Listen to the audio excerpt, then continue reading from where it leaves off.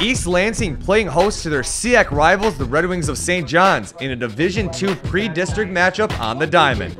To the bottom of the first we go. 2 men on for the Trojans. Junior Parker Underwood will take this St. John's offering way out to right, over the head of the right fielder to plate 2, and give East Lansing the early 2-0 lead. Top of the second now in a 2-1 game. And with one swing of the bat, this would be all tied up as this long double to left drives in Adam Proctor from third. And just like that, it was 2-all. To the bottom of the third, Trojans up 3-2 and looking for more. But this gun from right will cut down Zach Francisco at the plate to keep this a 1-run game.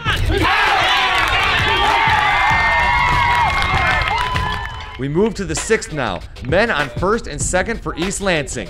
Senior Andy Petersmark gets one right in his wheelhouse, and he'll put a charge into that one out to center. Plating 2 on that triple, and it was 5-2 now. The very next batter was Reese Piotr, and he'll lay down a perfect squeeze bunt to bring Petersmark home from third. East Lansing pulls out the victory at home over St. John's, 6-2, your final.